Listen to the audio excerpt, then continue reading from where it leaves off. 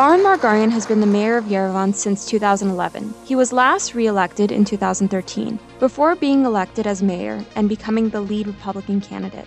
Taron Margaryan presented the Better Yerevan project, which was to be implemented from 2013 to 2017. CivilNet takes a look at which parts of the project the Mayor of Yerevan has implemented and which ones were left unfinished and forgotten.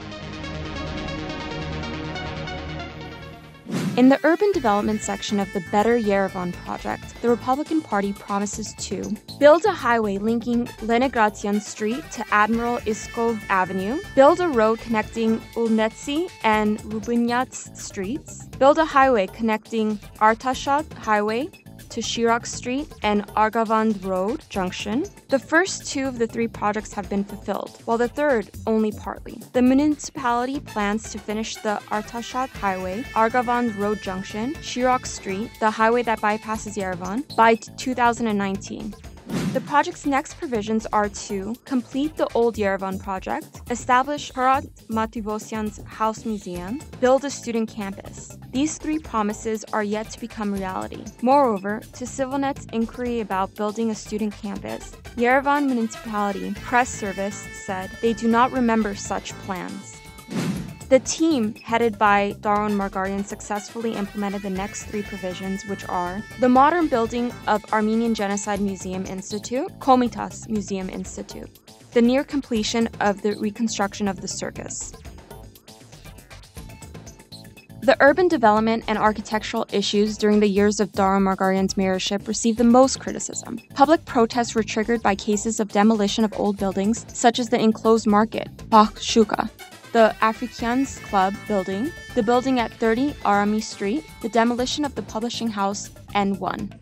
The orderly Yerevan section of Better Yerevan project includes the building of or repairing of the following infrastructure without specifying the numbers: build ramps, repair the head walls, double the ground and underground street passages, continue the reconstruction of multifamily building entrances, elevators, and roofs. These issues remain substantial in the capital. There are no ramps in most buildings. The elevators and roofs of large apartment buildings are in poor condition. The Clean and Green Yerevan section of the Better Yerevan project reads, set up a waste sorting processing plant. The municipality told CivilNet that the only work done towards the plant was the announcement of an internal competition. The program promises an operating trash pickup service, snow removal machines that are in accordance with international standards, and to implement a comprehensive plan for cleaning and garbage disposal.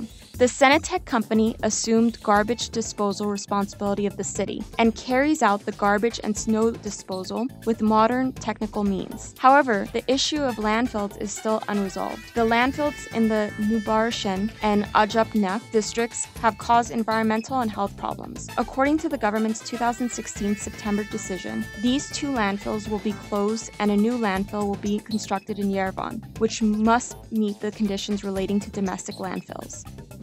Taron Margaryan has often become the target of criticism for transport problems. In 2013, the municipality suspended the decision to raise public transport tariffs from 100 AMD to 150 AMD because of mass citizen protests. In 2013, the municipality had promised to increase the number of medium and large buses, to modernize the metro, in public transport, to ensure free movement of passengers with disabilities. The municipality informed CivilNet that 167 new buses were imported to the capital during 2013-2017. However, traffic congestion continues to remain one of the central problems of the capital.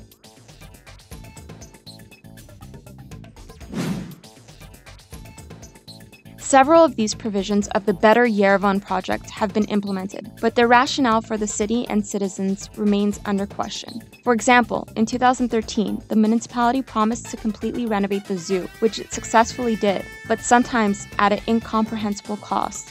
In 2016, it allocated about 188 million AMD from the municipal budget for building bear cages and 410 million AMD for the lion cages.